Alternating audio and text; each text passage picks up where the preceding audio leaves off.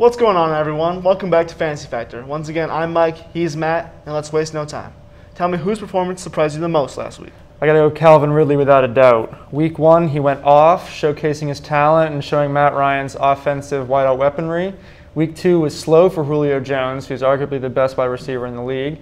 Calvin Ridley had 7 receptions, 109 yards, and 2 touchdowns for almost 30 PPR points in these leagues. So I'm sure people are happy with the middle to late round pick they had in him. For me, it was Justin Herbert. He was told he would be making his NFL start against the Kansas City Chiefs just seconds before kickoff.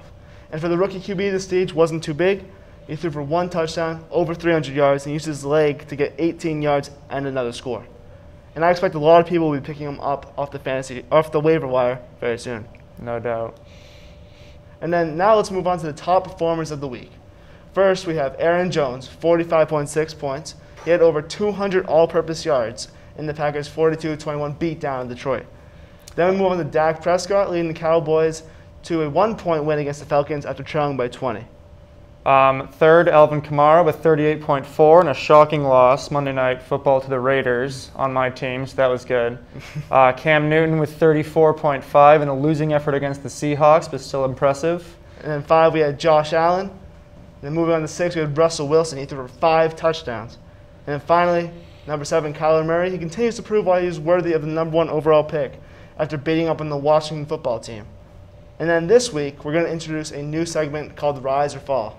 We're going to look at a few of the 2-0 teams' upcoming Week 3 matchups and see if we think that team is going to continue to rise above or fall back to the pack. And then the first 2-0 team is the Oakland Raiders on the road against the New England Patriots. Now, Matt, I'm going to ask you to put your fandom aside and be objective here.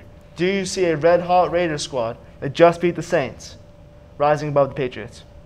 All right, fandom aside, I think that the Patriots will still win, okay? Raiders are a very good team, but I think they'll fall to 2-1. They beat the Saints, yes, very good team, but they beat the Saints without Michael Thomas, and their offense was still going. I think that if Saints had Michael Thomas, it might have been a little different. Right. Patriots game against the Seahawks, I think that if you're doubting their talent right now, after almost beating the Seahawks on the 1-yard line, I think that you're kind of crazy if you don't think the Patriots are good right now. Julian Edelman had a career game. Cam Newton went off, like I said earlier. I think that it'll be a good game, but I think the Patriots will be able to come up against the Raiders. All right, I think at the end of the day, it'll come down to coaching. I think Belichick and the Patriots will win against the Raiders 28-24. All right, I'm going to have to agree with you. I think the Raiders will, in fact, fall to 2-1. While they did beat up on the Saints, I think that was due more to the shortcomings of the Drew Brees without Michael Thomas. And I've also really been impressed with how well Cam Newton has been playing. He's running, he's throwing well, and he's fit into the system that was built kind of for Tom Brady very well. He's not the same quarterback as Tom Brady. So now I see the Pats going past the Raiders to 24-14.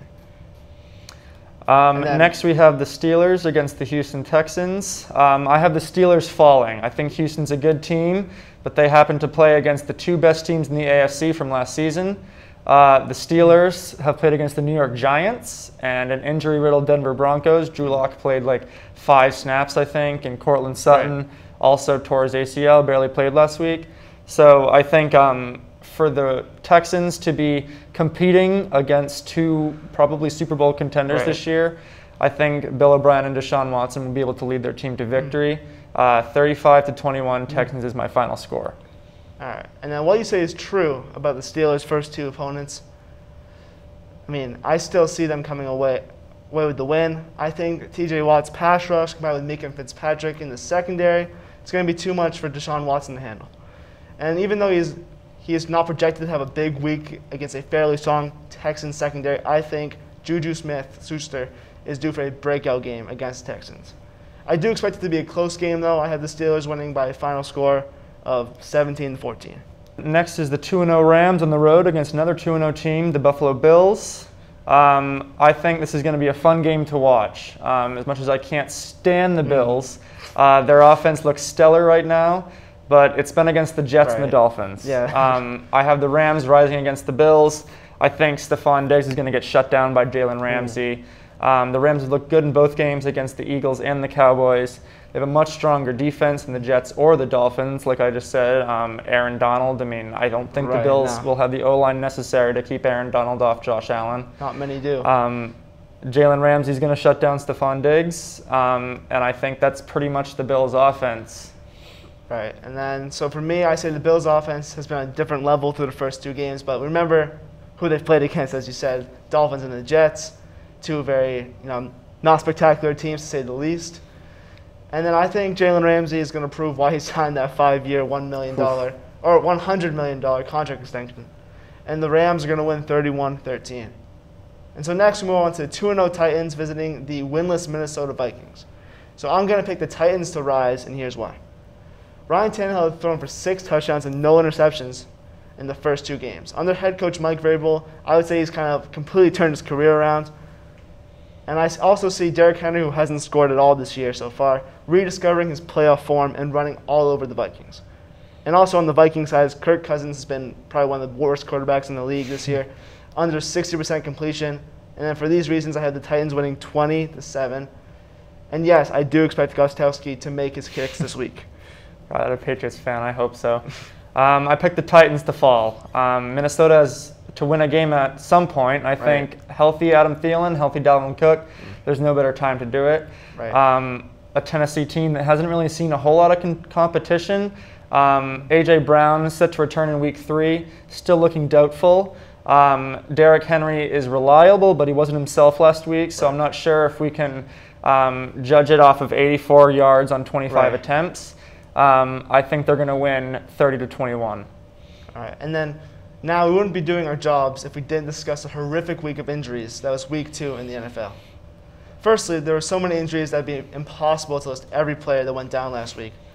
We obviously wish the best to all of those who were injured and wish them all speedy recoveries. But we're going to cover those whose injuries mean the most to the fantasy side. So first off, Saquon Barkley. He suffered a torn ACL and will be out for the remainder of the season. Jimmy Garoppolo suffered a high ankle sprain. Shouldn't be out for more than 1 to 2 weeks. Doesn't seem to be too severe, thank God. And then fellow 49ers teammate Raheem Mostert. He went down last week. It was an MCL sprain, but he shouldn't be out more than a few weeks. Cortland Sutton, just like Saquon, torn ACL, out for the season. That's a huge hit to the Broncos. As well as my fantasy team. And so next we have Christian McCaffrey. Well, McCaffrey is listed to be out for 4 to 6 weeks. This turns out not to be horrible news for all those out there who had the first pick in their drafts. And then quickly before we go, one player to watch this week. Vikings. Dalvin Cook especially. I expect him to get a lot of carries in Minnesota's attempt for their first win. Right. And then for me, I say watch out for Henry Ruggs against the Patriots. Now, while I have the Raiders winning, I see Ruggs having a breakout game this week. All right, that's all we have for today's episode of Fantasy Factor. Tune in next week for Week 3 fantasy reactions and Week 4 predictions, hopefully with a much smaller injury report. I'm Matt. And I'm Mike. And thanks for watching Fantasy Factor.